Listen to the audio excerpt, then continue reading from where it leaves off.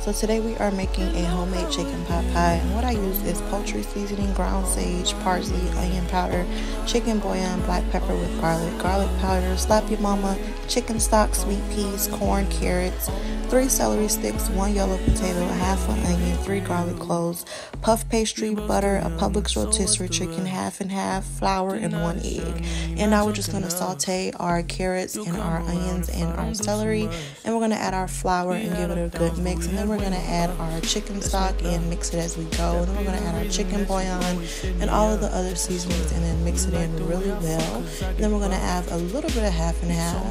and mix that in really well, and then we're going to add our rotisserie chicken, our corn, our peas, and our potatoes, and then we're going to add our puff pastry to the dish and add a little egg wash and put our filling in and top it with the puff pastry and fork down the outside of our pot and put 2 slits in the middle to prevent the